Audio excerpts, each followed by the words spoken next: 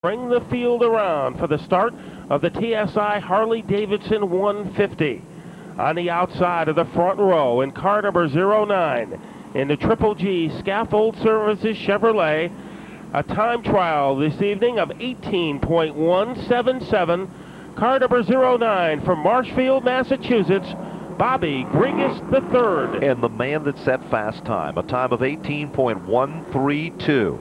The Mystic Missile, Bob Garbarino's Dodge from Rampsonville, New York.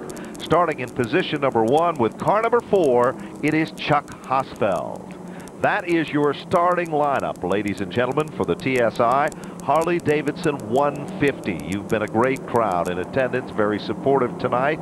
Mother Nature zapped us for a while, but it is all going to be worthwhile in just a few moments, as we are just moments away from the start in tonight's big event. $90,000 is up for grabs in this Whelen Modified Tour, stop number 3. The Whelen Modified Tour started at the Thompson International Speedway for the Icebreaker event, where Ed Flemke was the big winner there. The greatest race in the history of spring right here at the Stafford Motor Speedway, it was Ted Christopher.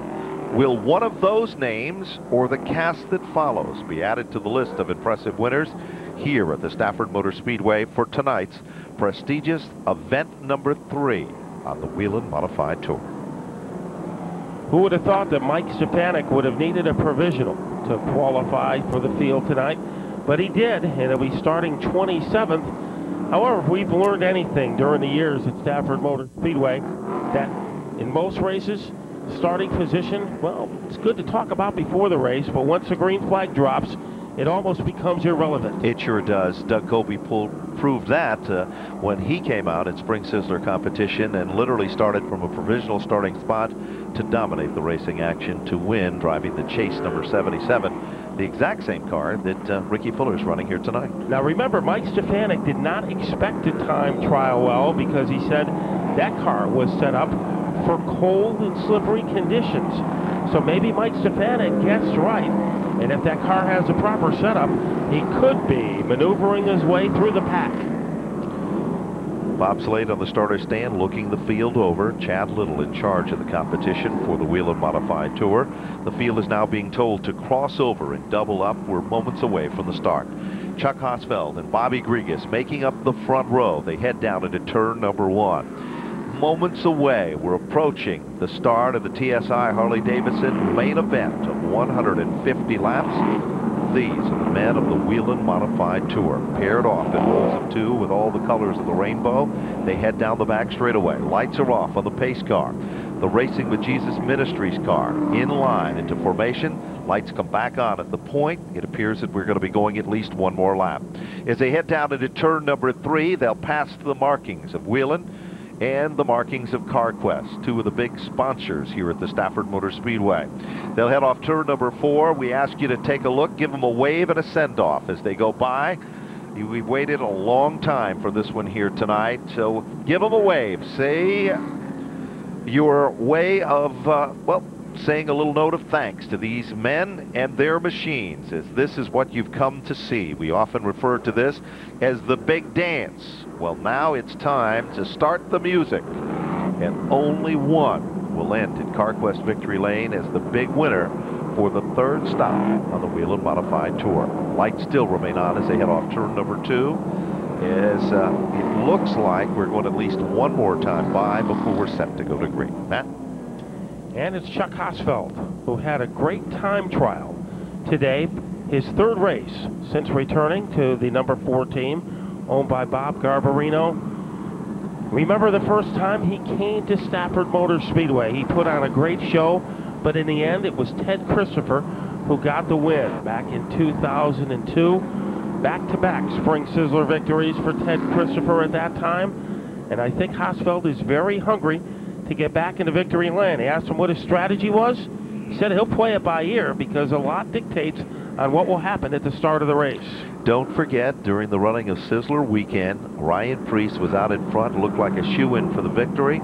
All of a sudden, a mechanical problem in the engine of the car sidelines this young driver from perhaps the biggest day of his life when it comes to motorsports racing. We'll take a look at him, see what he can do here. Jimmy Beluit also had a tough day during Spring Sizzler competition. The Grasso boys know how to prepare that car, and we all remember the story of Brad LaFontaine pulling off all the right moves and all the right strategy to help put Teddy Christopher back on top of his game here at Stafford during Spring Sizzler weekend. Those are just some of the stories that were told then, but it doesn't matter, because tonight begins a new chapter in the book of success for the men that live by the grace of God and 600 horsepower, the men of the Whelen Modified Tour. Clenched green flag from Bob Slade on the starter stand, signaling the field, spotters with their hands on their buttons, ready to give the command. We'll quickly go to Tony Sutton. Tony? Well, from down here, the word is, take your time, be patient. The track is slippery, and it's cooled down quite a bit. It's going to heat up fast. We're just going to see how patient these guys can be. Patience is a virtue. Tony Sutton has informed all of us of that, and we're ready. Lights are off at the point. Past the New England Dodge dealers billboard, they'll head into turn number 3. The CarQuest markings, we are ready to begin. Rows of 2, headed with 16 rows strong. Ladies and gentlemen, we're about ready for the start. This is the TSI Whelen Modified Tour 150, now under green as they head to turn 1. And they go into turn 1 even. Chuck Hossfeld and Bobby Grigas, and everybody manages to negotiate the first two turns safely. Down into turn number 3. Grigas emerges as your leader. Hossfeld will fight back, and it's a pair of Troyer machines that contend at the point. Wheel to wheel and side by side. Hossfeld still leads them. Holes to the bottom of the racetrack. Here comes Grigas digging in the outside lane. Eric Beers waiting in the wings, and there's Ted Christopher and Ryan Preece. Good battle for the lead. Preece almost got underneath Christopher in turn number 2, but Christopher turned on the rockets to protect his spot. A little deeper in the pack, it's Jimmy Blewett, and he is being chased down by Matt Hirschman in the 59 battle for the lead. Look at Grigas on the outside making his move. Grigas isn't about to give up. It really takes a lot of concentration to run flat out in the upper groove here at Stafford, and right now Hossfeld is able to pull away. Things start to settle in. Grigas moves back into formation. He'll settle in the second. A little further back, we see Jimmy Blewett holding off Matt Hirschman. Remember what happened during Sizzler weekend when those two got together? Will it be deja vu? Off turn number 4, they freight train back to the line. A little massage on the back bumper of Hossfeld applied by Grigas as he tried to open up some room on the bottom. Here comes Grigas trying to dive bomb his way underneath. Hossfeld didn't have enough power to complete the move. Grigas made a nice bold move from the top side of the racetrack to the bottom, but Hossfeld manages to pull it back, cool and collective. He'll set the pace at the point. Meanwhile, a little further back among the top 10 cars, we've got Ronnie Silk pulling out a line. He's in hot pursuit of Todd Szegedy. Szegedy also was disappointed in his time trial run, but he's not disappointed in an effort. He's marching to the front, and he's one of the first cars to go to the outside mat. And he tried to climb to the outside against Rob Summers, but Summers able to hold his own in that blue number 1 car. So Summers on the outskirts of the top 10. Grigas continues to pester the back bumper of Hossfeld, looking for an opening. So a desperation move by Bobby Grigas, and so far it hasn't been able to pay off. Greg Narducci has prepared that automobile to perfection, and it currently sets strong in second. Big horsepower beneath the hood of that car. Robbie Summers seemed to be having a problem. He drops off the pace just a bit with car number 1, as now we see Ronnie Silk with the number 79 car going around him to pick up the spot there. Leader of the pack still remains Chuck Hossfeld. 8 laps showing up on the board. Bobby Grigas is still currently in second. Eric Beers is third. Teddy Christopher is fourth. And Ryan Preece will round out the top 5. Keep an eye on the 9th place driver. That's Reggie Ruggiero in car number 14. And all over him is Todd Szegedy in the 2 car. So we have the second all-time winner on the tour, Ruggiero, doing everything he can do to hold off Szegedy, who now works on the outside. Those are a pair of Ford-powered race cars, and they are pretty much evenly matched, as now we see Ronnie Silk coming on very, very strong. Silk applying the pressure. Silk picked up this ride that last year was driven on a limited schedule by Woody Pitcat. And Ronnie Silk and the Hillbilly team have really hit it off exceptionally well. They both enjoy each other's company. They enjoy the style of driver that Ronnie Silk is. we've got trouble now as the caution flag comes out. Charlie Pastriak in the 5 car. And the number 8 car is also involved, and that's Glenn Tyler out of Hampton Bay, Long Island, New York. So it's going to be a quick caution, to say the least. 11 laps up on the board. First caution comes out. We've had only one leader in 11 circuits. It's been Chuck Hossfeld, the championship car that won the Whelen Modified Tour title 1 year ago, driven then by Donnie Leah. Leah now runs on the Craftsman Truck Series, and he's done exceptionally well in a very short period of time, Matt. And it was this race last year, one of the 6 that Donnie Leah won on his way to the championship. So the pace car is back out there. Bobby Grigas, very bold in the beginning of this race, as maybe Hossfeld led every lap, but I think there were pieces of a couple of laps that Grigas might have got his nostrils out there in front. Now the pits are open. We'll see if anyone goes in to make an early adjustment on that car. Usually the only time you do that if your car is really out to lunch and you need to make some adjustments in order to make it competitive.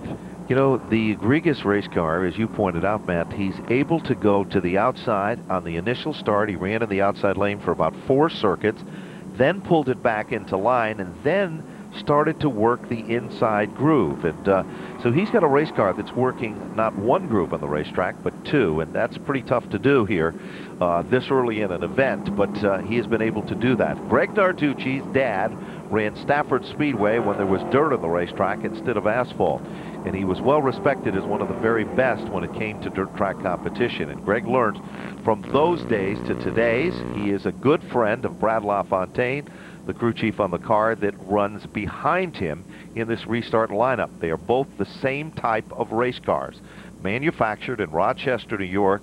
They're called the Troyer brand. There's 3 different manufacturers involved here in this series heavily. They are Raceworks, Bafco, and of course Chassis Dynamics and Troyer Engineering. Back to green. And here comes Grigas on the outside again, threatening the stranglehold that Hossfeld has on the lead. Grigas is right there in his hip pocket. Fight for the lead. Down the back straightaway, lap traffic could become the deciding factor in this one. Wade Cole and Tyler, and we've got a yellow. And the car in the grass, Eric Burt in the 64, plus another car in the grass. There is Burt. If you look on the Diamond Vision, you see him. It is Mike Stefanik, car number 16, which was the second car that was involved in the altercation. So Stefanik is not having a good run in the diversified metals machine here tonight. I don't think they set it up to run on the grass. No, and that's where he wound up. Yep. So they're going to try to do it all over again. It's going to be a very quick caution. There's no question about that. Lights still remain on the pace car at the front, which means 1 additional lap before we're scheduled to go back to green at a minimum. So let's see what's going to happen. Let's look at the field. 15 laps are complete. Hossfeld is your leader. Grigas is second. Third is Eric Beers. Fourth, Ted Christopher. Fifth, Ryan Priest. Sixth, Jimmy Ballewitt. Seventh, Matt Hirschman. Eighth, Richard Savory. Ninth, Reggie Ruggiero. And 10th is Todd Szegedy. Just out of the top 10, Ronnie Silk, Robbie Summers, Rudolph, Tomeno. So there's still a lot of racing left in this. Down on pit road, Stefanik is now in. We're going to be checking with Tony on that situation. Mike Stefanik pulls in. Sly and company looking things over on that machine. The 05 is also in, and that's Joe Hartman out of Calverton. And the 12 car is also in. That, of course, is one of the Eddie Partridge race cars as well. And the 12 will now make it back out in the competition here. So we're still under yellow conditions here. Lights still remain on the pace car at this point. And now the field's being told to cross over. So it was a 12 of Ken Heggie out of Calverton that now picks up at the rear of the field. Interestingly enough, it appeared that when Stefanik went down on pit road that they added some fuel to the race car as well. Now, is that maybe to help in the handling of the car? I think that is the situation, to be honest with you. You know, that that'll add a little rear weight to the race car itself, and we're going to see what's going to happen here, where you had 17 of the 150 laps into the record books in this TSI Harley-Davidson 150 here at Jack of Roots Stafford Motor Speedway. About ready to go back to green. And these restarts have been exciting so far between Chuck Hossfeld and Bobby Grigas. So we'll see if that scenario repeats. Beers and Christopher in the second row, and we are ready to go back to work. Great getaway for Hossfeld. Hossfeld does a great job, and just as impressive as Hossfeld is, here comes Eric Beers with car number 46. Beers now tries to hug the inside. Grigas is forced in the outside lane. Trouble down the back straightaway. The Reg is out of shape. Reggie Ruggiero pulled off the Timex timely move. Rudolph manages to squeak by, and we go back to yellow. Robbie Summers had no place to go. He became a victim of circumstances in car number 1. Suspension trouble for Ricky Fuller in the 77. Yep, the host of NASCAR New England. It's down on pit road. Right front suspension peeled back. And that all occurred when Reggie Ruggiero, down the back straightaway, don't know if something broke in the front suspension, but you can see the right front of that car has a little bit of damage done to it, and the Reg was able to correct, but it set off a chain reaction that followed, and car number 11 also was apparently involved in that. That's Anthony Cecily in the A1 Auto Centers machine, and he's got some damage done to his front suspension because he is setting crossways on the inside mini mile here at the Stafford Motor Speedway. So the third caution, and this one involves Reggie Ruggiero. Also, what about the 45? What is his status? Was he in the middle of that one? He was involved. He became a victim as he made contact going into turn number 3, and that's the young driver that now he's ran at the so rear well. of the field. Yep, during Spring Sizzler weekend. And the 11 car is trying to get back to pit road. The right front wheel on the race car, he's broken a tie rod end, and he's trying to go backwards in order to try to keep the wheels in line to get to the end of the cement wall there and hopefully get down on pit road. Ricky Fuller's car set stranded, damage to the right front, and again, these cars were victim of circumstances. It was a chain reaction, and no one's fault by any stretch of the imagination here. Now Eric Rudolph, one of 2 rookies in the field. The other is Glenn Reen, and I keep thinking for some reason that Ryan Preece is a rookie, but he actually ran enough races last year, so he is not a rookie. As Stefanik is back onto pit road, being followed by the 45 of Eric Rudolph, only 16 years old, and he has already won some major races in his career on the Race of Champions Tour. So work still continues for the Stefanik group. They're checking tire pressure on the right rear of car number 16. Also down in pit road, the Rudolph team, car number 45, and I believe that's where Tony Sutton is. Tony? Yes, that's absolutely correct. They're checking the toe on the car, making some adjustments on the front end, and they're also changing the left front tire. They want to make sure that there's no damage. That's why they pull the tire down off the jack, and he's away. Ricky Fuller is out of car number 77. He stands looking at the right front. It is literally laid back, and the whole right side frame rail is literally down on the ground of that race car, so there's some extensive damage there. He's talking with car owner Kurt Chase about that situation and what happened down into turn number 3, and there was just no place to go, and he just happened to be in the wrong spot at the wrong time. So kind of a heartbreaking situation there for Ricky Fuller. Field is doubling back up. Lights still remain on, but we should be going back to green here in at least 1 or 2 laps, perhaps. And Rudolph is back down on pit road with car number 45. You know, in every restart, it seems Hossfeld gets more and more authoritative. That time he got a great jump, and Eric Burrs almost took second away from Bobby Grigas. So Eric Beers very close to winning the Spring Sizzler a month ago here at Stafford.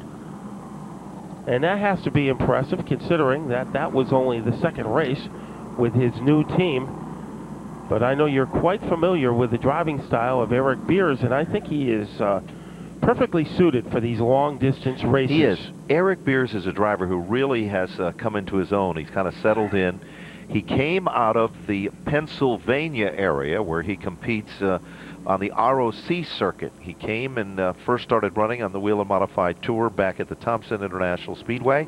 He actually drove his first Modified Tour ride was in one of my race cars, and he did exceptionally well and caught the eyes of a lot of folks. He's been a longtime friend of Kevin Crowley, who's the crew chief on this car, and it's a magical team. They've done exceptionally well in a very short period of time. So keep your eyes on Eric Beers. He lives on Mud Lane in Northampton, Pennsylvania. I'm not making that up.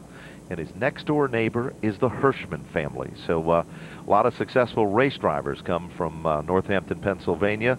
And Eric Beers is one of those success stories coming from that location of the country. Talk about crew chiefs on the teams that are right up front. There's a lot of history there. No question about it. Kevin Crowley is the crew chief on the 46 car. Brad LaFontaine on the 36 car. Michael Bowler on the 3 car. And the Grasso brothers, the little guys that done good, on Jimmy Blewett's cars. Then you've got up front, you've got the 4 car for Chuck Hossfeld.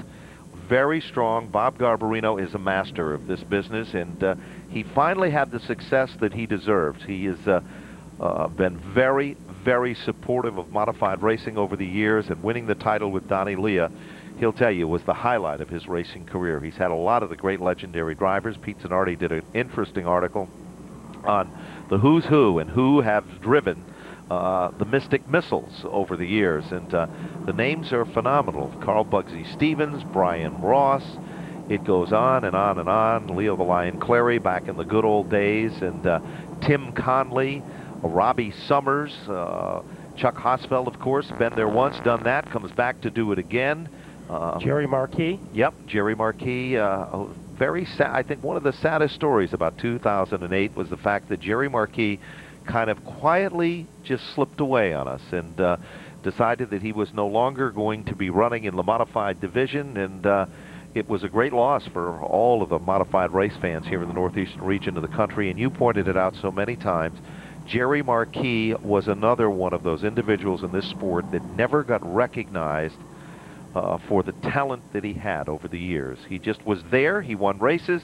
He wasn't always that flamboyant, but he was one of the very best. The only driver ever to win a 300 lap here at Stafford Motor Speedway, and a 200 lapper, which was a spring sizzler, and he was the only one that was able to pull off that combination. Sure was, and he did it with a lot of different race teams, a lot of different cars over the years, and had tremendous success. Did it in full-bodied racing as well in the Busch East Series back then. And he would have won 2 300-lap races if it wasn't for the Mystic Missile, which was driven that day by Tim Conley, who was able to get the lead from Marquis late in the race with a bottom shot, and one of the great 300-lap finishes here at Stafford. And Marquis didn't win that race, but he came back a year later to win again. He sure did. In that race, he managed to finish in second, and we're telling old war stories. He was driving my race car then, so pretty good back in the good old days of modified racing here at Stafford. Let's see what's going to happen as we go back to green off turn number 4, looking for the restart. And again, you pointed it out, Matt, Hossfeld seems to get quicker on each and every one of these restarts. The color yellow screams at the front of the field. That yellow is Chuck Hossfeld, but there's no one crying anyone's yellow here. These guys are really running in flat-out style. Here comes Teddy Christopher to the outside of Eric Beers. He runs to the top side of the racetrack, and Matt Hirschman and Jimmy Blewett are duking it out just out of the top 5. Now remember, at the Spring Sizzler, Christopher passed a lot of guys on the outside. Let's see if he can pull it off against Eric Beers. Hirschman and Jimmy Blewett in a great battle, a little deeper in the field. And now on the outside, Richard Savory is pulled even with Todd Szegedy going into turn 2. Richard Savory showing a lot of muscle here tonight. He's really been on top of his game in this one. And look at Ronnie Silk. Silk now moves in, becoming factor number 5 in a 5-car battle for the 6th spot as they work their way off the turn. Here comes Savory again, the Superior Oil number 21, working the outside of Matt Hirschman. Good run for Richard Savory. And look who is approaching the 79 of Ronnie Silk, the man who drove that car last year, Woody Pitkin. Oh, trouble.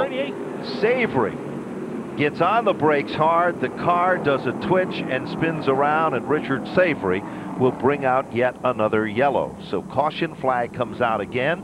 30-lap show up on the board, and Richard Savory's good run turns into a difficult one. Fourth caution of the event, this one for a minor spin with car number 21, a heartbreaker for Richard Savory. The real story before that took place was a battle between Jimmy Blewett, Matt Hirschman, Todd Szegedy, and Ronnie Silk. And guess who's there with him, hanging around with the big boys? It is Woody Pitkat with car number 88. And isn't that the way it always works on the racetrack? Is Pitkat one notch ahead of his teammate, James Savali, in car number 28, and one notch behind the car that he drove last year, the Hill Brothers number 79 this year, driven by Ronnie Silk. You know, interestingly enough, can you imagine this? Woody Pitkat's full-time job is working on the number 28 team for James Savali and car owner Don King. Now that's kind of an interesting story all by itself. I don't think that's something you see happen in a lot of garages these days, but that is the case. Woody has a full-time job. He helps maintain the Raymar Hall cars, both of these cars, and he was given the opportunity to run this particular race car for tonight's presentation because of their sponsor, TSI Harley-Davidson, being a part of the program. Woody is a very talented driver.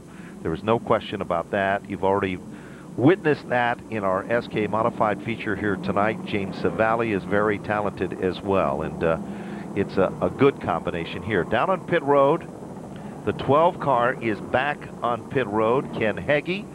The 45 car is also back on pit road. That's Eric Rudolph back in again. The 11 car is in for Anthony Cecily. The 8 ball is coming back out for Glenn Tyler. So it has been an interesting chain of events. They're working on the racing surface to the bottom of turn number 4. They bring out the turbo there to help clean up and remove any debris that might have been kicked up onto the racetrack when that caution flag did come out. So going to double them back up. Front row still remain pretty much the same in this one. And so does the rear of the field remaining the same, as Mike Stefanik is still at the tail end of this field, which is pretty surprising. We expected that Stefanik would be making a move up, but he was involved in a couple skirmishes, and he just hasn't been Mike Stefanik tonight. Certainly hasn't. A very, very tough start, and let's see what's going to happen now. Lights are off on the safety vehicle. They'll head down into turn number 3. We'll see if this time, if Hossfeld is as strong as he's been in the past. Remember on that last restart, Eric Beers seemed to be good for a couple of laps, and Teddy Christopher starting to come to life with car number 36. They head off turn number 4. We're about ready to go back to green, and Matt Hossfeld again on top of his game. Every restart he gets stronger and stronger. This time he's being shadowed by the combination of Beers and Gringas. Gringas on the outside has a run going. He sure does. He takes it in deep, but not enough to get by. But he isn't going to give up. Dogfight battle for positions 1 through 5.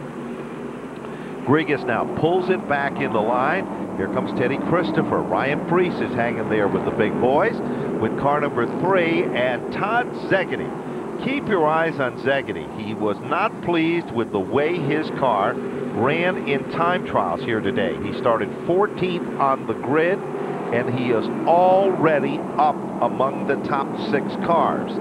Meanwhile, Ronnie Silk goes down underneath Matt Hirschman, who's been playing around with Jimmy Blewett for several circuits. They come to the stripe. 37 laps are now complete. That time Hirschman lost about 2 spots, and it's Ronnie Silk starting to pester the back bumper of the Jimmy Blewett car, car number 19. So that is a car Ronnie Silk drove a year ago. Savory slowing up on the turn 3 area, and suspension problems on the 21 car. Down into turn number 1, Hossfeld is still doing a fine job of setting the pace. Gringas is looking really racy, still in 2nd, and Eric Beers set still in the 3rd spot. Here comes Ronnie Silk down underneath Jimmy Blewett. That's the battle for the 7th spot. Silk took a peek at it, then changed his mind, then pulls back in the line and runs literally in the tire tracks of Jimmy Blewett. Off the second turn, Grigas is your brand new leader. He leads him down the back straightaway. Hossfeld has to settle back into second. 2 leaders in 39 laps, and Grigas becomes leader number 2. And Grigas, who has never won a race on the Whelen Modified Tour, is out in front. A little deeper in the pack. The battle continues between Blewett and Silk. Silk almost had room that time. And things are also getting interesting for 4th and 5th between Ted Christopher and Ryan Preece. Preece might have an alley underneath Christopher. Ryan Preece made a bid for it. It just didn't happen that time. But look at Todd Szegedy. Szegedy has been getting stronger each and every circuit by. 41 laps now showing on the board as they come back to the line. Grigas is still your leader. Pulling out of line again was Ronnie Silk with car number 79. Just didn't happen that time. He now taps to the back bumper of Jimmy Blewett. Off the second turn, down the back straightaway. That's a good battle. It's going on for positions 7 and 8 currently on the racetrack.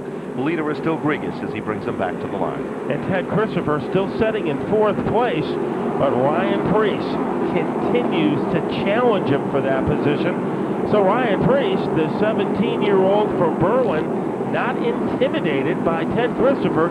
He has gone after him the last handful of laps.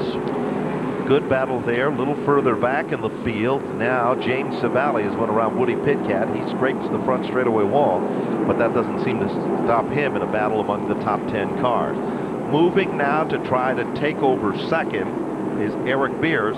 Beers made a bid for it on the inside, but Hossfeld suddenly slammed the door. 45 and counting here at Stafford. And Bobby Grigas continues to widen his lead over the combination of Hossfeld and Beers. What's Ronnie Silk up to?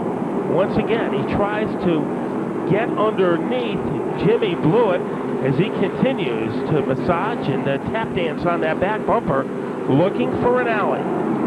Good racing action there, and among the top 10 cars is now Grigas is starting to string it out just a bit at the point.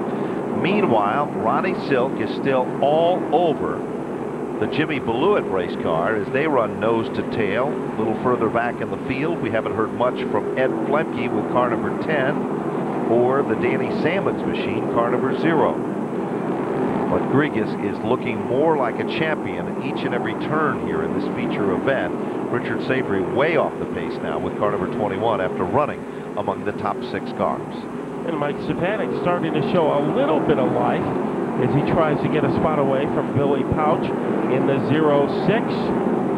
The script is the same in the fight for 5th and 6th and 7th as Ronnie Silk just can't figure a way to get by Blewett, and now it's going to be a 3-way fight for that position as Matt Hirschman has come back to life in car number 59. It almost appeared as if Matt Hirschman was backing out of it a little bit for a while and letting Silk kind of work over Blewett.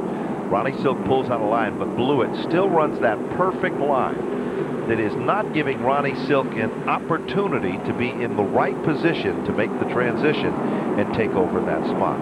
But the siesta is over for Hirschman. He moves up. That time Silk had his best opportunity, and Blewett was able to trouble for Blewett.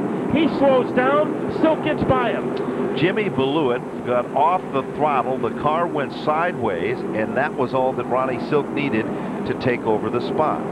So we see Todd Szegedy and Ronnie Silk coming to the front of the field with a vengeance.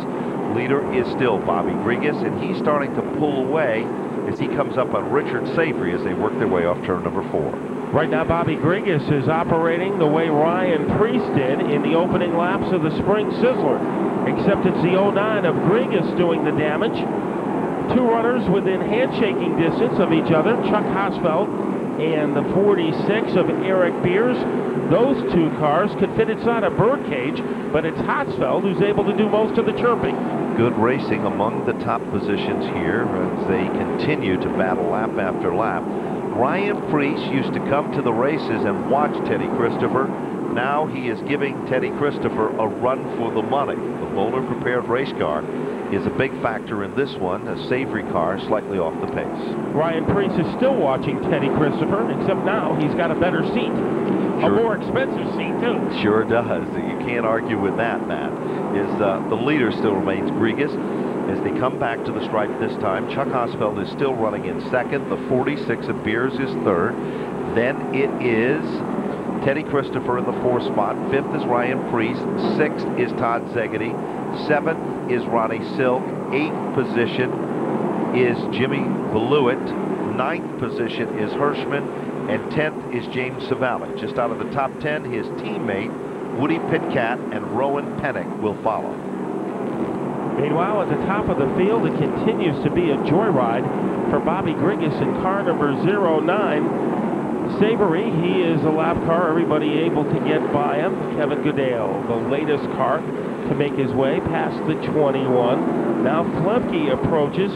Does anybody have an answer for Bobby Grigas? Remember, he had a great time trial, so this is not an optical illusion. He has won in the late models. Yep. He's won on the True Value Series, and he has threatened in the Whelen Modified Tour. Tonight is the best he has ever run. That car almost running this racetrack, the half mile, like it's a slot car. It just goes the perfect line each and every time by, and it is not starting to slow at all by any stretch of the imagination. It's getting stronger each and every time by. Chuck Hossfeld still running strong, but not as strong as Grigas. 59 laps are now complete. Teddy Christopher still waiting in the wings. Meanwhile, a little further back, Matt Hirschman and Jimmy Blewett. Hirschman almost had Blewett that time, and then just as evil earlier as Blewett's car became, Hirschman's car did the same. And James Savali is still in the neighborhood of Matt Hirschman, although not close enough to make him worry. And things are heating up for second and third again. That battle has gone on for lap after lap between Hossfeld and Eric Beers. Ted Christopher, what do you think, what kind of strategy he will use tonight? Right now he's being pushed to the limit by Ryan Priest. And Szegedy is right there in car number 2, as there is still plenty of race left. We're not even at the halfway point yet, and Grigas has a sturdy lead. He certainly does, and that lead is not diminishing by any stretch of the imagination. Chuck Hossfeld still holding off Eric Beers and Ted Christopher. Remember the strategy for Christopher that Brad LaFontaine put together during Spring Sizzler weekend? He said, just ride out to the halfway point of the event. We'll come in, we'll make an adjustment. When we send you back out, you'll be good to go the distance. And that was the story then. Will that be the story here tonight? As Grigas is way out in front and literally starting to pull away. A little further back, Jimmy Blewett and Ronnie Silk come together in turns 3 and 4, and that was a shot that would jar the fillings in anyone's teeth by any stretch of the imagination there. So Blewett coming back off the turn, hunts down Ronnie Silk, but Grigas will cross the stripe, 65 laps and counting. And Silk and Jimmy Blewett can fit inside a beehive. And now starting to buzz is Blewett, and he slingshots his way underneath Silk to pick up the spot. Ryan Priest just tested the waters underneath Teddy Christopher. It did not work, as he literally pulled out a line and pulled it back into formation here. But he was able to just pull back in the line with no real pressure there. Chuck Hossfeld is starting to run away. Priest in the grass after making contact with the 36 car. He gathers it back, though. He does lose about 6 or 8 positions on the racetrack. But there's still plenty of time to get back into this one for the driver of car number 3. Meanwhile, a little further back up front, Jimmy Blewett has went around Ronnie Silk and picked up a position there. Silk is hunting down Blewett, and then there's Matt Hirschman with Savali and Pitkat, the team cars, running in hot pursuit there. Blewett is one of those drivers you don't think of when you're talking about patience, but maybe that car is getting stronger as this race goes on, as he made a pretty efficient move underneath Ronnie Silk to pick up a position. And Jimmy Blewett loves to do his passing on the bottom, and that's how he went to work on Silk, and now he's starting to pull away from the 79 car. It's a good battle right there, as you pointed out, as now Ryan Priest is still trying to get back into the hunt in this game with car number 3. 70 laps, just 5 laps shy of the halfway marker in this event, as they continue to run deep into turn number 3. Leader is still Grigas. Grigas coming up on lap traffic. It is going to be Wade Cole, the first of the cars that he is about to lap. with Hege's number 12 car and Savory with the number 21 car. It must be a great feeling, though, for Bobby Grigas to go around the second turn and look at the diamond vision and see no other car in the picture. That is how dominant he's been, but now he's about to weave his way through the lap traffic. So we'll see if that's an adventure or if it's going to be routine as Grigas approaches Wade Cole on the outside. Bobby Grigas goes to the outside of Wade Cole. He gets the passing flag. The Wade Cole race car is a former Bob Polverari car. Ran very strong during Spring Sizzler weekend. As now Grigas comes up on his next target, that is going to be Ken Hege with the number 12 car. So Grigas having no problems with the lap traffic as we speak. And it's always a comfort level for a driver to have a couple of lap cars between you and the guy in second place. And that is the case for Bobby Grigas, as Hossfeld will have to pass a couple of lap cars himself in order to be able to see the 09 car. I think he almost needs a Hubble telescope to see that 09 car, or he needs a GPS system in his car to find out where Bobby Grigas is. Bobby Grigas has just completed the 75th circuit. We are past the halfway. Let's set the field for you. Bobby Grigas is your leader. Second is Chuck Hossfeld, car number 4. Eric Beers is third. Christopher is fourth. Then we go to Todd Szegedy in the 5th spot. 6th is Jimmy Beluit. 7th spot is Ronnie Silk. 8th spot is Matt Hirschman.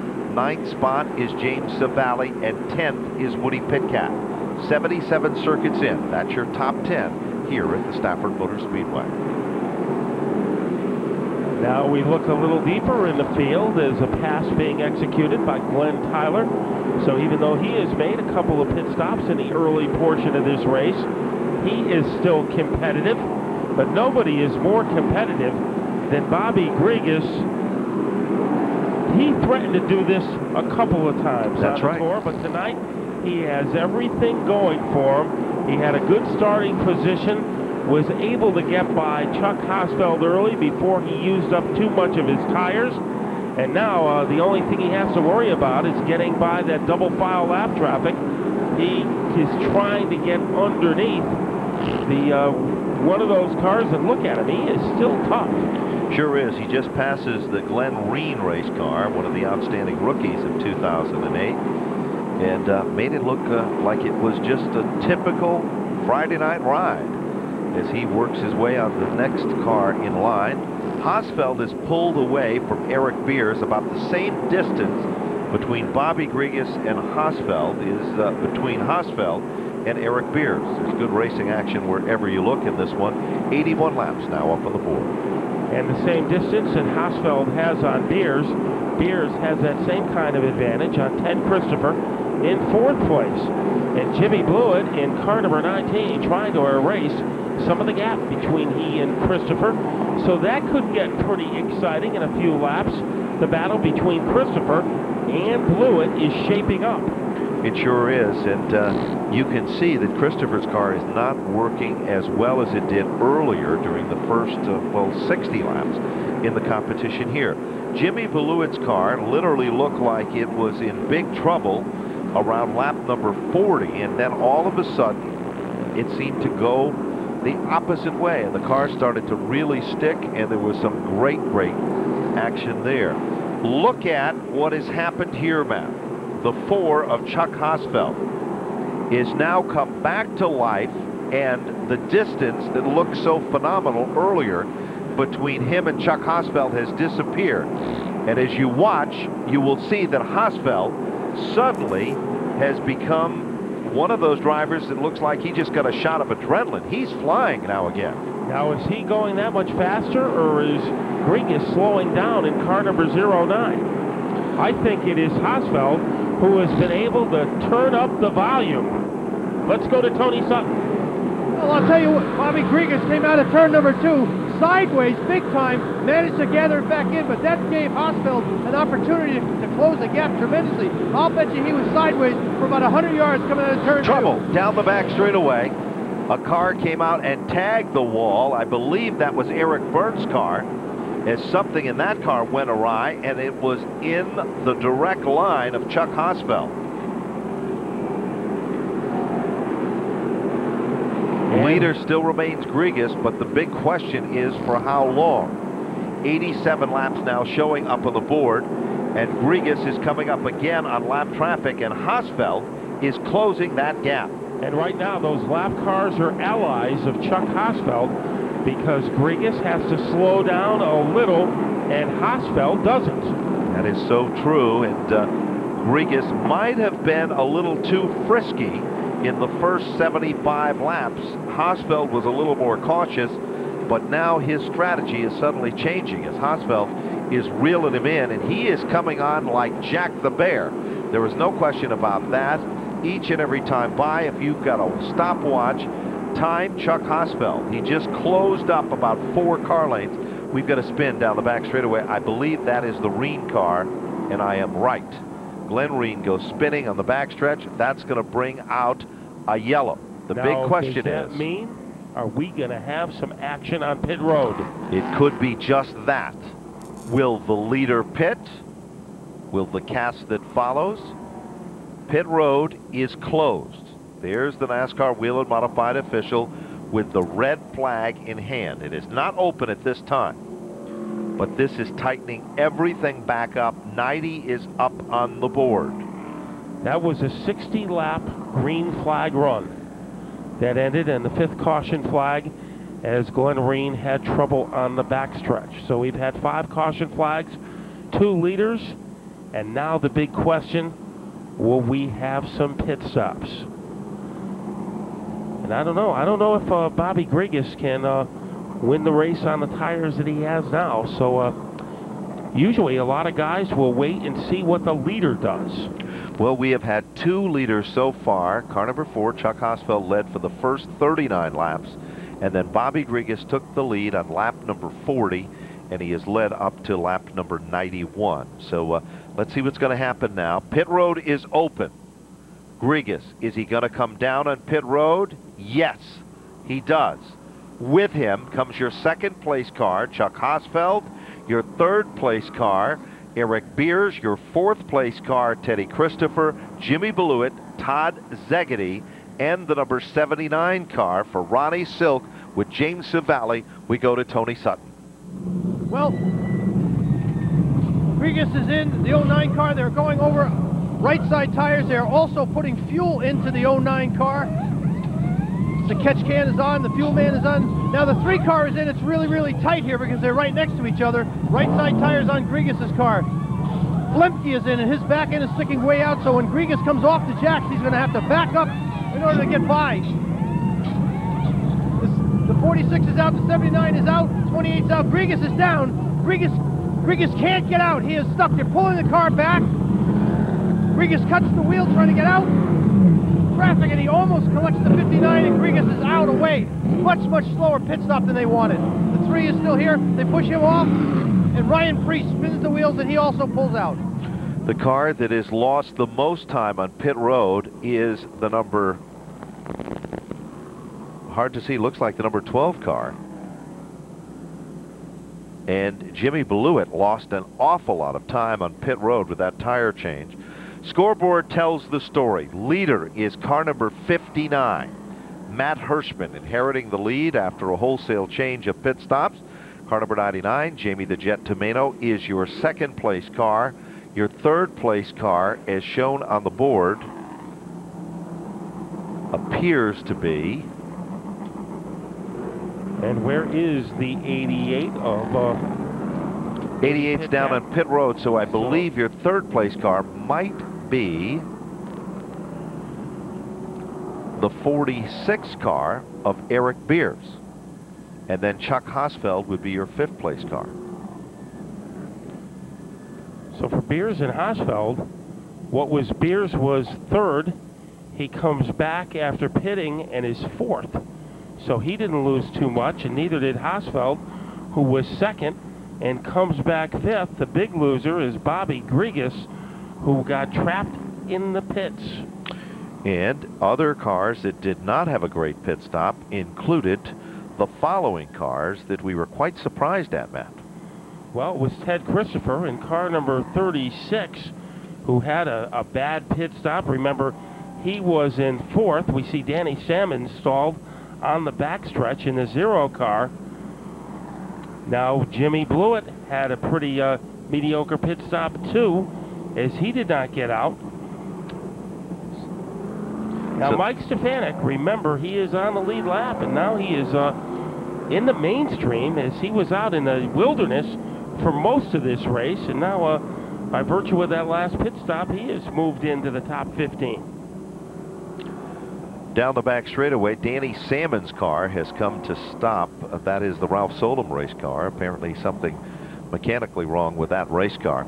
So unofficially, the leader of the event is the 59 of Matt Hirschman. The 99 car directly behind him is your second place car. The scoreboard is showing the 88, which is not the case because it went down on pit road.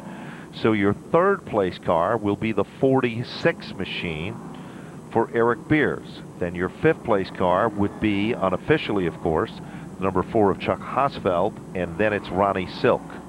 So that's currently how they are as we go back to green. Behind Ronnie Silk would be James Savali, Todd Szegedy, Rowan Pennick, and Kevin Goodale, who almost got nailed by Bobby Grigas coming out of the pit, out of his pit stall. So Eric Beers made out the best. He was 3rd when they went into pit. Hats off to Kevin Crowley and his team. They did a good job with that move. You know, sometimes the racers aren't won on a half mile. They're running that little stretch of pavement in between, and that could be the case tonight for Eric Beers. Last time they were questioning his pit strategy. Tonight it could be right on the money. So let's see what's going to happen as they again look to restart. Matt Hirschman inherits the lead. Jamie Tomeno right there with him. Hirschman wins the drag race. But keep your eyes on Chuck Hossfeld. Hossfeld is flying in the outside lane, and he just goes by Eric Beers like they stopped. And look at Teddy Christopher. He waltzed on by Bobby Grigas, and he is also coming back to the front of the field. Now, Matt Hirschman's father, Tony, was probably the best ever in the Modified Tour on conserving his tires. Now, trouble for Flemke as he bobs and weaves in turn 2, loses a lot of ground. But hopefully Matt Hirschman was paying attention when his father was winning all those races, conserving his tires, because he has old tires, and there's 2 hard chargers behind him named Hossfeld and Beers who have fresh rubber, and look what Hossfeld is doing with that rubber as he just nitros his way underneath Jamie Tomeno. He made it look so easy, and the tail that wags a dog suddenly becomes Eric Beers, who moves into the 3rd spot. Tomeno shifts back to the 4th spot, and here comes Ronnie Silk. Silk looks racy with car number 79. He is currently your 5th place car. Silk pulls out of line. Todd Szegedy is there with him. Jamie Tomeno left the door open, and in comes Ronnie Silk. The Hillbilly race car is now your 4th place car. Teddy Christopher battling with Rowan Pennick. Christopher's coming to the front, and here's a bid for the lead. And Hossfeld just couldn't pull off the move as he tried to squeeze his way underneath Matt Hirschman. You made the point early in this race, Ben, that it appeared that Matt Hirschman was backing off the pace a little in the first 30 or 40 laps to let things sort out. So maybe he has enough rubber to hold off the initial surge. Remember, a lot of times if you can't make the move in the first 15 or 20 laps or so, then your advantage with those tires is gone. That is so true.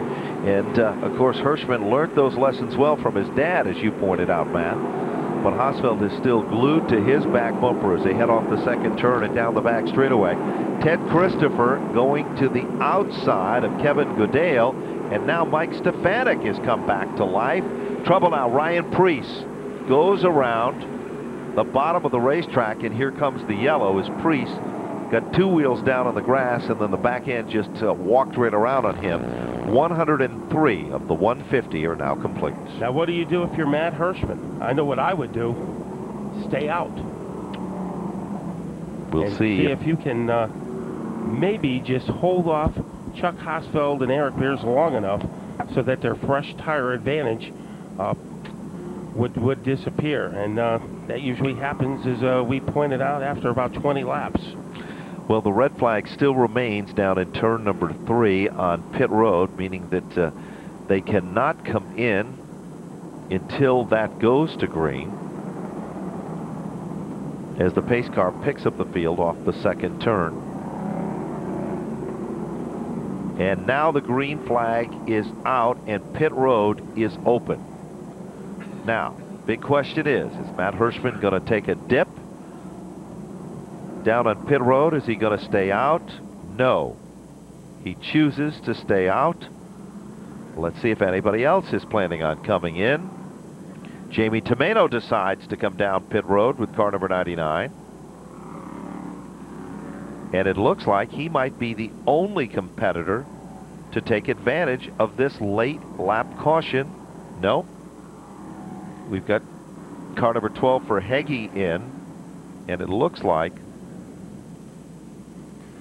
Eric Berndt, number 64, Wade Cole, and Ryan Preece, the car that brought out the yellow, is also down at pit road. Ryan Preece's right rear looked like it might have been a problem. Let's go to Tony Sutton. Well, Ryan's in there pulling off some rubber and debris from underneath the scoop in the front, and they're also checking to see that they're making a shock adjustment on the right front of Ryan Preece's car, and that's all they did. They checked the tires, they made a slight adjustment on the shock absorber in the right front, and then sent him out. Well, here's an unofficial rundown on lap number 105. Matt Hirschman, your leader, car number 59. Chuck Hossfeld, the 4 is second. Third is Eric Beers, the 46. Fourth is Ronnie Silk, the number 79. Fifth is Todd Szegedy, the number 2. Sixth is James Savali, the 28. Seventh position, Kevin Goodale, the 58. Eighth position, Teddy Christopher, the 36. Ninth position, this is unofficial, the 93 of Rowan Pennick. And now, among the top 10, it is car number 16, and that, of course, is Mike Stefanik. Never count Michael out. It was a magical mystery tour for Stefanik, but he made it to the top 10, and it looks like we are going to be ready to restart the race. Imagine if you're Matt Hirschman. You got the oldest sneakers on the track, and everybody else has brand new rubber behind you and next to you. How are you going to hold them off? We'll see what Matt Hirschman does as we get ready to go back up to speed. Tire management might be the deciding factor in this one. Let's see what's going to happen as Chuck Hossfeld gets a nice run in the outside lane. Hirschman tries to guard his quest for the lead. It doesn't pay off. And look at Ronnie Silk. Silk comes like a blur among the top 5 cars, and as Hossfeld takes over the lead, Silk moves in to take over third. This combination is working. And now Ronnie Silk appears quicker than most among the top 3. But Hirschman is not leaving quietly, as he is hanging tough with Hossfeld, and now Hossfeld is going to be able to clear the 59 car. So Hossfeld, undisputed leader. Trouble down in turn number 1. Ryan Preece is in trouble again. Wade Cole, Jamie Tomeno, and Eric Berndt has had a night that he'd like to forget. Caution flag is back out, lap number 109. So we really saw great racing action up front, Matt, from the last restart, where Chuck Hossfeld finally took back the lead. Matt Hirschman had to settle in for second, and Ronnie Silk, we talk about coming on strong. This combination during the off-season, they put this deal together. The Hillbilly race team keeps this race car in the south, campaigns it on the Whelen Modified Tour schedule in the north, and Ronnie Silk has done just a magical job so far in only 3 outings. He's been very, very strong and very consistent. So safety crew, super clean safety team, checking out the front straightaway, making sure that everything is okay. And we are still under a yellow flag situation here. Down in pit road, Ryan Preece is there again. Wade Cole also at the end of pit road. And maybe Tony Sutton might have more on what's happening with the Ryan Preece team. Tony, do you have anything for us? Well, the handles went away on the car. They made some adjustments to it, and when he went off the first time, he complained on the radio that the car wasn't handling, but he continued to push the car pretty hard, and then you saw him put 2 wheels in the dirt coming off a turn, the back straightaway going to turn number 4. They've checked the car over. I think it's more than anything else, it's more exuberance and you know, just a quest to get to the front that's gotten him in trouble, and the result of that is that he's moving backwards rather than forwards.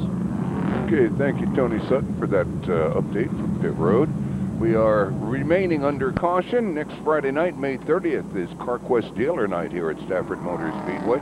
CarQuest Dealer Nights. We'll see the sky lit up brilliantly by a multimedia fireworks presentation, the first of 3 fireworks nights here at Stafford during the 208 season.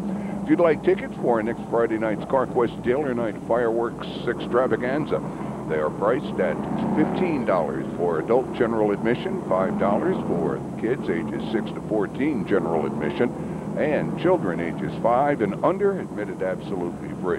Reserved seating available next Friday night for $18 for all ages. You can order your tickets by calling the Speedway box office at 860-684-2783. And we do want to remind you one more time to join TSI Harley-Davidson Ellington for the grand opening of their new all-Buell sales showroom. The Buell factory demo truck will be on hand with the complete 208 lineup ready for you to experience the innovations that make their motorcycles the envy of the competition. Buell, the world's best handling motorcycle. Buell parts and merchandise specials will be available also. And why not mark your calendars for Friday, May 30th and Saturday, the 31st. Lights are off on the pace car. Lap 113. Let's go back to Ben Dodge and Matt Buckler.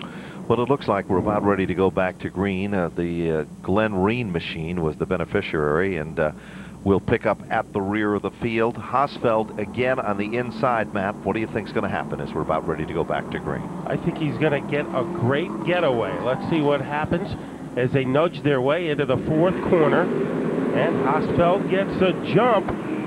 And look at him go like a Jonathan Papelbon fastball. Hirschman hanging in there. Look at Ronnie Silk, though. He just doesn't want to give up tonight as Ronnie Silk moves into 2nd, and Todd Szegedy, his neighbor, not far away, is up among the top 4 cars. And there's Teddy Christopher also right there, and Mike Stefanik. We counted him out earlier, Matt, and that was a big mistake on our part.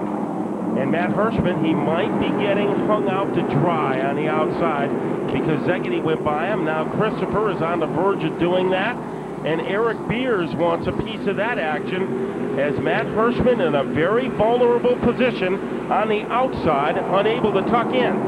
You know, Teddy Christopher and his strategy might have paid off again here because, as Brad LaFontaine told him during Sizzler weekend, just ride it out till about the halfway point. We'll give you the car and the combination that'll get you back to the front. And it looks like Christopher has found that combination again. He sets currently in the 4th spot.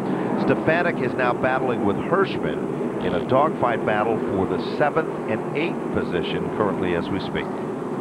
This is what makes Mike Stefanik a 9-time champion. It looked like he was headed for a fiasco tonight. And instead of panicking, they made some good adjustments on that car. Trouble in turn 2. That is Goodale. He wound up on the grass. He brings it back out onto the asphalt, and we stay under green. Leader still remains Chuck Hossfeld. Ronnie Silk now moved into 2nd, and Todd Szegedy up to the 3rd spot. 4th position is still currently held by the number 36 of Teddy Christopher. Then it's Eric Beers in position number 5. A little further back in the field, Bobby Grigas, that looked so strong earlier, is struggling. So is it Ryan Preece. They're currently running among the top 18 cars in the competition here. You know, it has to be a delight for Hossfeld to look out his rear-view mirror and see that big battle developing between Ronnie Silk and Todd Szegedy, with Christopher also involved, because if Silk and Szegedy are paying too much attention to each other, Hossfeld might be able to widen his lead. It certainly does appear that that is the story pretty much there. Meanwhile, here comes Stefanik again to the outside of Matt Hirschman. Mike Stefanik picks up the spot, and now Todd Szegedy moves in. Look at Jimmy Blewett. He got way up in the loose stuff, and he has lost several positions with car number 19. Silk has lost 2 as Szegedy went by him, and then Christopher has gotten by him. And now Szegedy, will he have enough time? 28 laps left to try to corral the 4 of Hossfeld. Running very strong again, and the strategy that has been set by his crew chief seems to be working one more time, as Hossfeld is still out in front. Szegedy still running a good second. Christopher is still third. Ronnie Silk is fourth. Then it's Beers in the 5th spot. 6th is Stefanik. 7th is Hirschman. 8th is Eddie Flemke. 9th is James Savali. And 10th is Jimmy Blewett. And right behind those two, Rowan Pennick in the 93 and Eric Rudolph in car number 45. Will anyone have an answer for Chuck Hossfeld? And you think that Todd Szegedy has the capability, and so does Christopher. And Christopher has opened up a pretty huge advantage over Ronnie Silk, and now here comes Beers. Dive bomb, Knievel type move, and he is able to springboard his way. A little twitch coming off the corner by Beers, but it didn't slow him down as he gets by Silk. Good racing action there, and here comes Stefanik trying to apply the pressure. Yeah, he really honestly is.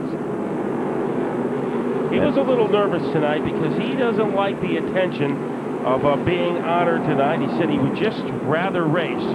But through the years, he's been very good with the media, but he's even better with a race car. He is ready to try to lightning bolt his way underneath Ronnie Silk. Great comeback. The story of this event has to be Mike Stefanik with that number 16 car. Ronnie Silk has been strong, but not strong enough, as now Stefanik is really starting to work him over. Christopher trying to close up the gap between the Deuce car, which is currently your second place car, of Todd Szegedy. 128 laps now complete. And somewhere in the middle of the pack, right behind Charlie Pastriak, is Bobby Grigas. And it's difficult to remember that in the beginning of this race, he was a dominant car, but in one pit stop, he went from riches to rags. Sure did, and the story pretty much the same for Ryan Preece, who was so strong earlier. Now Stefanik still is working over Ronnie Silk. He tried the high side, now he's trying the low side. 20 laps remain in the TSI Harley-Davidson 150. Stefanik trying to make the move. Meanwhile, at the front, it looks like Todd Szegedy is gaining on Chuck Hossfeld. 19 laps to go, and things are getting interesting at the front. Sure are. There is no doubt about it. 3 cars have pulled away from the opposition here. Chuck Hossfeld leads the band that follows. It is Szegedy still in second, and Christopher still in the 3rd spot. Stefanik still all over the back bumper of the Ronnie Silk car. Now Stefanik pulled out of line and fought twice of that as they continue. Well, I think right now, Ben, Ronnie Silk has a Moon River car wider than a mile. Sure does seem like that. that. Is having a difficult time looking for a route by it. Hossfeld still maintaining about the same margin over Todd Szegedy as Szegedy is maintaining. Silk hits the wall hard. Ronnie Silk, what a... Right underneath the USG sign, he thundered the wall between turns 3 and 4. Heartbreaking situation there for the driver of car number 79, and believe it or not, he fired the car up, and it looked like he was going to try to drive away from that situation. That is a heartbreaker because Ronnie Silk turned in some great action tonight with that 79 car. Now we apologize on the scoreboard. Our 4th spot is out of order temporarily. But in the 3rd spot, it is Ted Christopher. And down to the final 14 laps.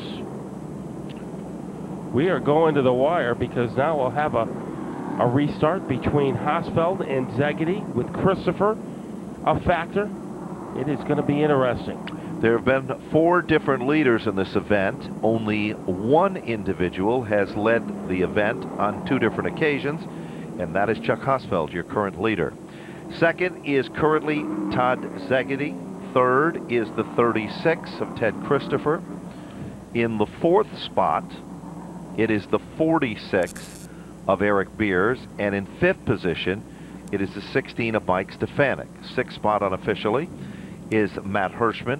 7th spot, Eddie Flemke. 8th spot, Jimmy Beluit. 9th spot, James Savali, and unofficially in the 10th spot is Rowan Pennick. That's an unofficial rundown of the top 10. Just out of the top 10, we've got Rudolph, the 06, the 5, the 3, and the 09. Well, let's bring in the radio racer here for his comments. What do you think? Does Todd Szegedy have enough time and have enough steam to get by Hossfeld, who has really been the dominant car for most of this race? Well, if there is a driver in the top 3 that can do it, I would think that Todd Szegedy could do it. You can't count out Christopher either, and what can you say about Chuck Hossfeld? All of a sudden, boom, he's back and he's leading the pack. It's going to be a fun final 10-12 laps when we go back to green flag racing. And as I say, you can't count out either Szegedy or Christopher. And keep your eye on the number 36. I think he gets his mail in that car, Dean, because that's home to Chuck Hossfeld, and he's back home and doing a great job as we stay under yellow. Now 13 laps to go. Well, the number 79 car, it looked like it was going to be a double hook, but apparently that is not going to be the case currently. That's got to be one of the heartbreakers of this event, because Ronnie Silk just did a great job with that 79 car. Came to the front of the field, was contending with Hossfeld, and then a good night turns into a bad night for Ronnie Silk. You're going to see that team win some races this season. I can almost guarantee that. What do you think, Matt? I think that's an easy prediction to make, because they had a chance tonight, and unfortunately he wound up in the barrier with about 16 laps to go.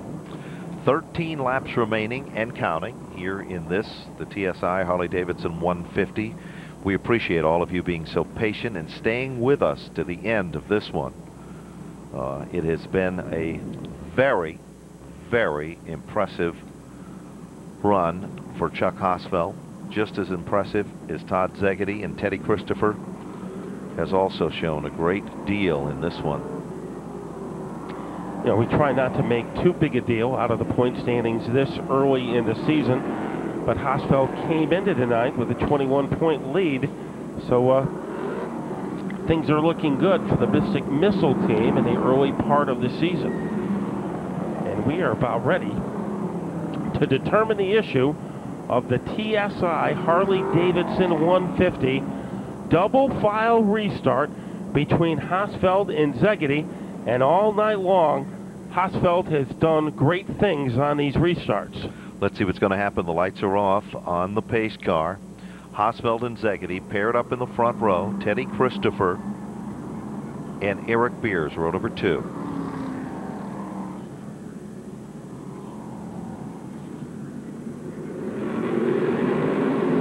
And there's the green. Szegedy holding his own as they go into turn 1. Szegedy takes it in deep. He has it by, well, a chrome horn down into turn number 3. Ted Christopher is there, but Hossfeld brings him back to the line as your leader. Szegedy hung tough as long as he could. It is Hossfeld out in front. Look Szegedy at has to worry Stefanik. about Christopher. Stefanik on the outside. Mike Stefanik had a race car that didn't want to work in the early laps of this event, and now he runs like a jackrabbit on the outside lane. Stefanik is up to the 4th spot. He has a chance with 9 to go. Oh, this is going to be interesting. Szegedy trying to track down Hossfeld. Christopher not batting an eyelash in 3rd, and Stefanik has made the comeback of the race. Can Hossfeld hang on? There's an all-star team of drivers behind him. Sure is. Flemke moves into that pack. So doesn't James Savali, and Jimmy Beluit now is showing some muscle. 8 laps and counting down. Hossfeld still in command. A little further back in the field, Ryan Priest is picking them off one at a time. Well, if somebody's going to make a run at Hossfeld, it's going to have to happen now. Szegedy can make up a lot of ground in a hurry, but it is not happening. It does not happen. This time when they come back to the stripe, 5 laps to go.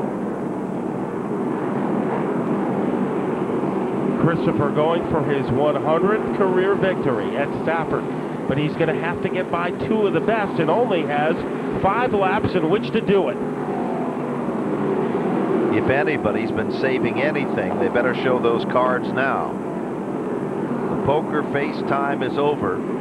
The 8 of Glenn Tyler almost comes to a screeching halt down the front straightaway.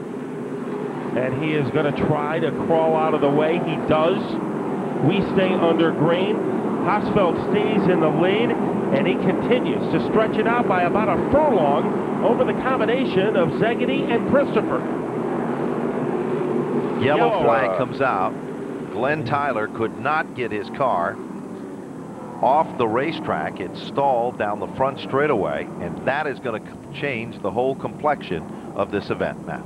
And we're looking at a potential green-white checker ending to the TSI Harley-Davidson 150.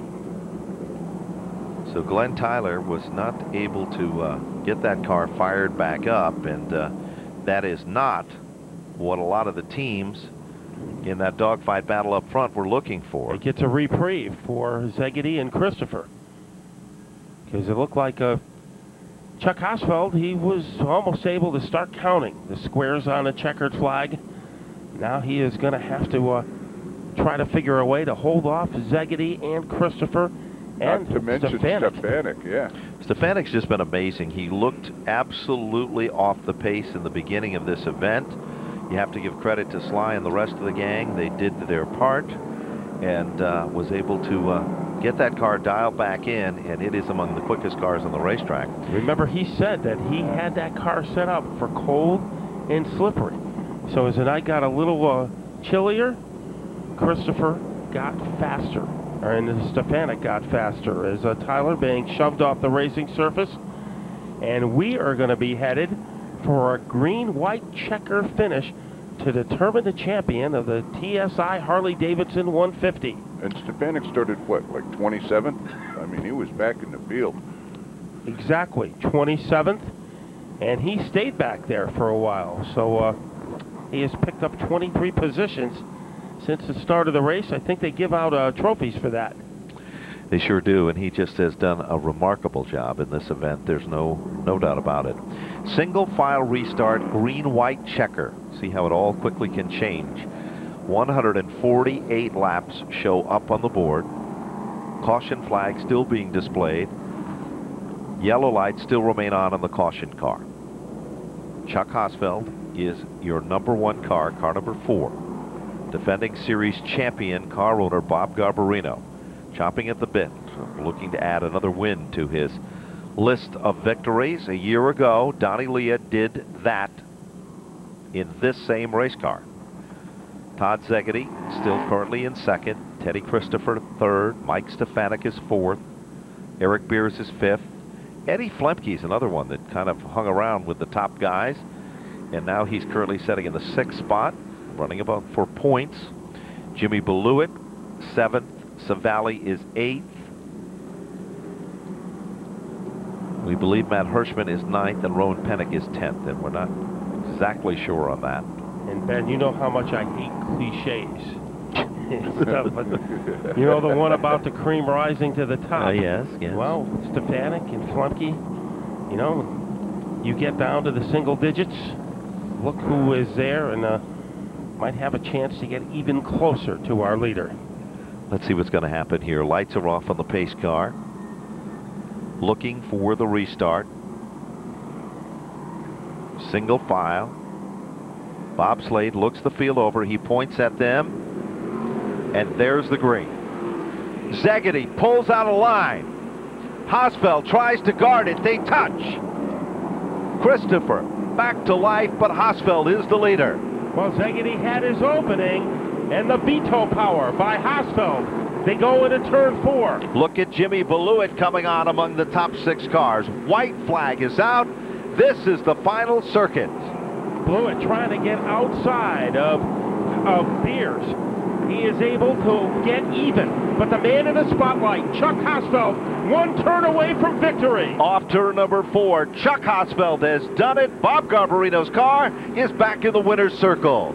Todd Szegedy will finish in 2nd, Teddy Christopher to finish in 3rd, Mike Stefanik a great run for 4th, and Jimmy Beluit pulls off a top 5 in this, the TSI Harley-Davidson 150. They'll head to CarQuest Victory Lane. And Chuck Hossfeld is the guy that really was able to plan his strategy and do it well. And I think maybe the big factor was early in the race when he kind of let Bobby Grigas run and hide. He was able to save his car, made a pit stop, stayed in the top 4, and was able to get the lead early and about lap number 100. So a great performance by Chuck Hossfeld. It's been a long time since he has won a Tour race. Todd Szegedy had one brief moment, Ben, on that restart. Almost was able to dive bomb his way underneath Hossfeld, but just couldn't pull off the move. You got to give him credit, though. As a true champion and a true driver, he gave it his all, and he came close. But close, well, just was not good enough for tonight's presentation. And he gave it a great shot, but he stayed clean. And it was just a great piece of driving by Szegedy. And of course, Ted Christopher, a 1st at the Spring Sizzler and a 3rd tonight. And there is the man of the moment, Chuck Hossfeld. Fastest in qualifying today and fastest for 150 laps.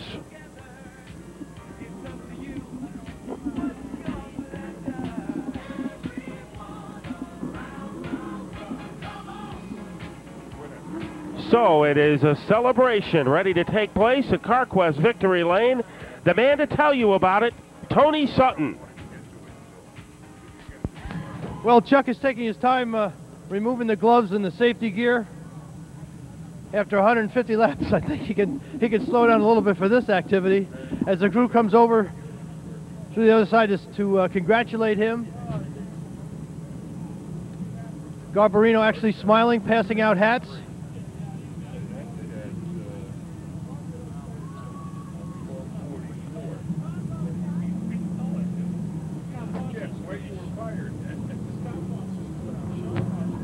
Bob leans in to congratulate his driver. Chuck with the remaining safety gear off, the Hans device comes off. And your winner, ladies and gentlemen, the TSI Harley-Davidson Whelen Tour 150, Chuck Hossfeld. Well, you got to get the uniform just right.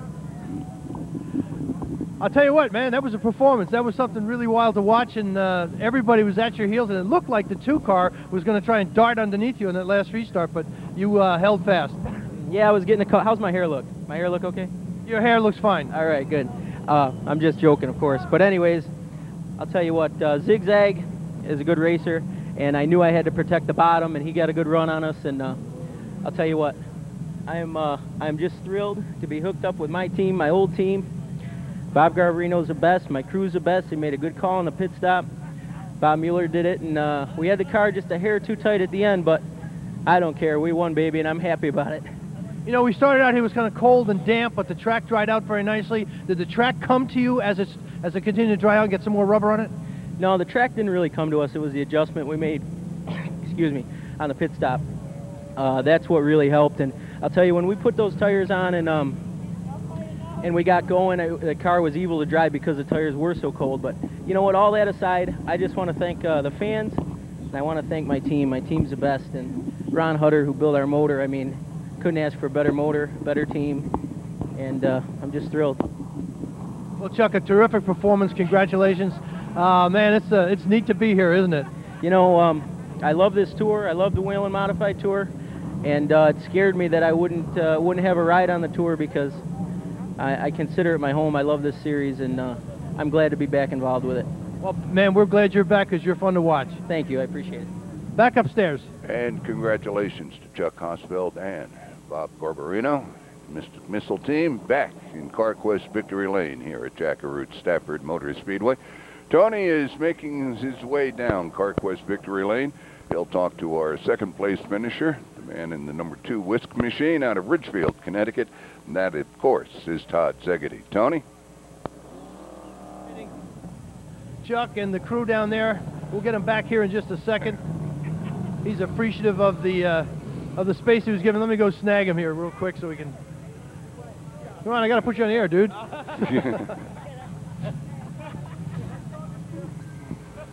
Well, Todd, I'll tell you, it looked on that last restart like you had enough to get underneath him because, man, you were flying coming off that start, but just didn't have enough to carry it in. Yeah, you know, I mean, I probably could have sailed it in there, but I don't know if we would have both came out of that corner. One thing, restarts are my thing. I love restarts.